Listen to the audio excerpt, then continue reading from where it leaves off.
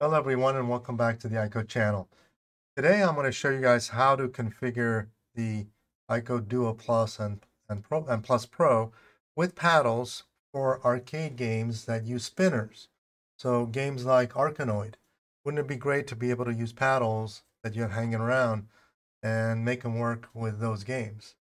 So let me show you how that works.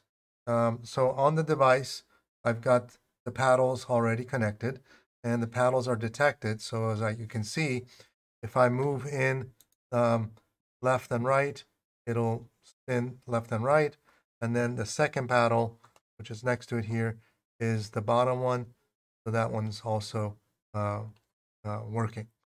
So now that the paddles are functional, let's just check, make sure Windows also sees it. This could be also on, it's obviously I'm running it on RetroArch, which is multi-platform, and I've tried this on Meister, I've tried it on Retropie, got it on Odroid, and they are all functional.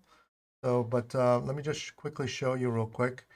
I'm gonna push the Windows key and look for my game controllers. And you'll notice that there's two of them here, which is maps to port 1 and 2. I'm connected to port 1. And you'll notice that when I move the paddles, one of them is controlling the Z-axis and one of them is controlling the rotation.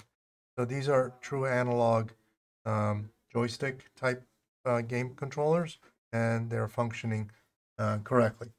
But to get them to work with arcade games, they don't rely on analog controls. Instead, the spinners look for more like a mouse. So mice is what we need to use. And to make the device emulate a mouse, what we need to do is on the device itself, go to the menu for the settings. Do that by clicking the green and the red at the same time. And that'll bring up you to the menu. If you don't see the menu, that means you don't have the latest hardware or latest firmware. It's only available, I think, since firmware 8.5 and above. But once you're in the menus, then you can see I've got several choices here. I'm going to go to Other Settings. Under Other Settings, you'll notice one is called Mouse, and the green button is to toggle that. So I'm going to turn, actually it wasn't green, it was blue. I'm going to turn the mouse on by pushing the blue button. And, that's all really there's to it. And you push yellow, go back a couple of times. And now you see a little M on the screen that tells you mouse is being emulated on that first paddle. So I'm going to go ahead and go back, zoom out. Now notice if I go to here so you guys can see, I've got a mouse here.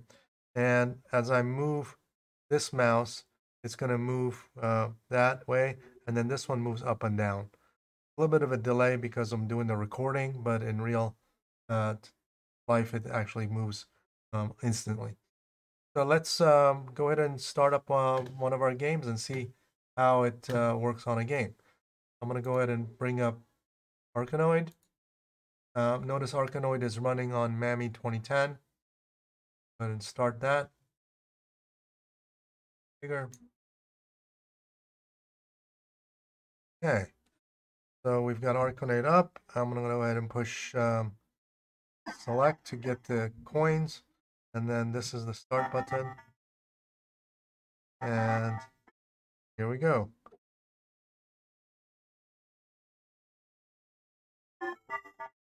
Okay, so notice mouse is operational. Ooh. I'm going to pick it up so it's a little bit easier right-handed.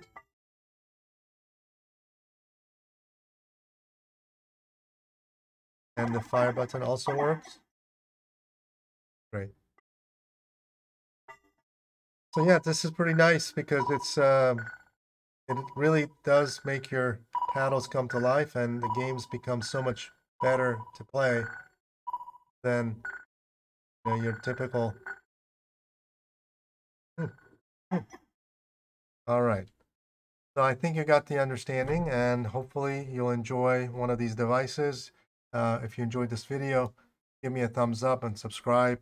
And you can get this device on www.icode.com, icode.com. If you have any questions, drop me some questions and I'll be happy to answer. Have a great day.